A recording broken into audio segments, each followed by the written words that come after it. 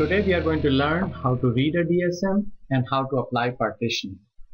A DSM stands for a Dependency Structure Matrix, and DSMs are particularly good for representing and analyzing large complex systems.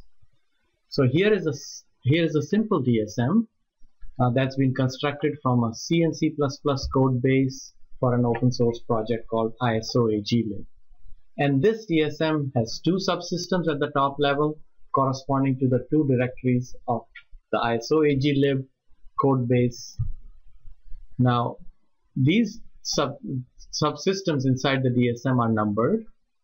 At the head of the rows, we number them 1 and 2 because there are two of them, and we see those same two numbers show up above the columns. We can expand a subsystem by clicking on the plus icon, and we have just expanded ISO AGlib to reveal the 5 subsystems inside it. So ISO AGlib contains star, com, driver, HAL, and util. And now the number of elements in the DSM, instead of going from 1 to 2, now goes through 1 through 6, and you see those same numbers appear at the top of the columns. To read a DSM, you simply have to read down a column. So let me just expand this to make it clear.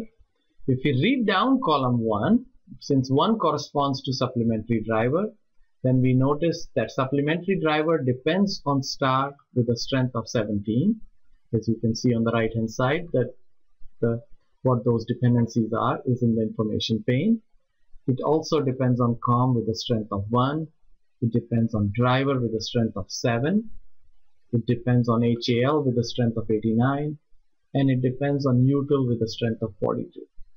Star, on the other hand, does not depend on supplementary driver, does not depend on com or on driver, but does depend on HAL and does depend on util, both with a strength of 1.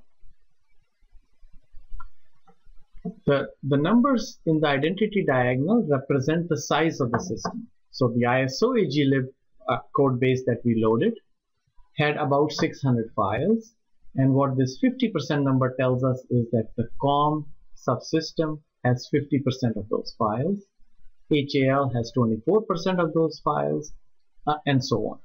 We can further expand com, and we see that it in turn contains a number of subsystems too, and these are organized alphabetically, as you can see. So the first one inside com is part 10, the next one is part 3, then part 5, then part 6, 7, scheduler, ext, proprietary can, and so on. So what we'll do is we'll apply a partitioning algorithm to it to give it an architectural context. In order to do that, I have just selected com, and I go to the toolbar icon, and I pull down my partitioning algorithms.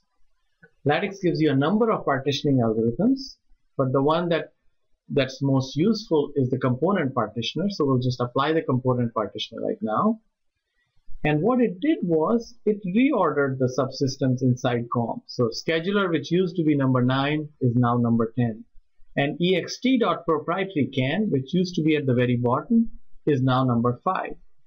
And this was done because the component partitioner reorders these subsystems to give you a block triangular structure. And we can see that here, that there are no dependencies outside of these blocks that have been created, which are above the diagonal. And what this does is it reflects a layered view of com.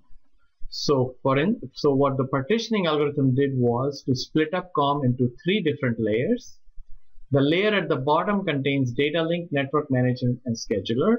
And we can see that that layer has no dependencies on the layer above it.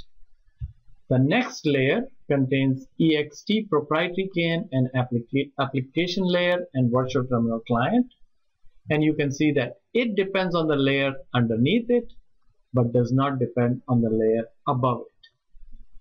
The other thing that the partitioning algorithm does is to identify subsystems which are coupled together. So we can see that data link, network management, and scheduler are coupled together.